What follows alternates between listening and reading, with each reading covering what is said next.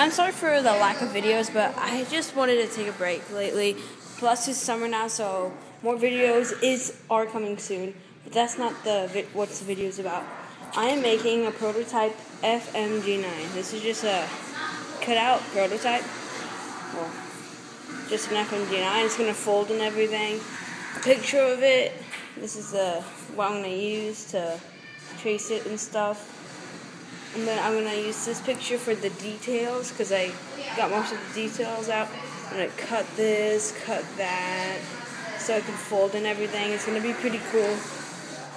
I actually have a good idea for it. So this is a cardboard box I'm going to use. So it's thick. It's a thick cardboard box. It's not one of those cereal boxes. I wonder if we have some in here. Cereal.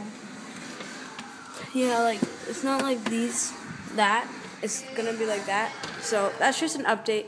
I'm gonna bring out the video soon. I have finished with my pickaxe if you want to see it. And, yeah, peace off.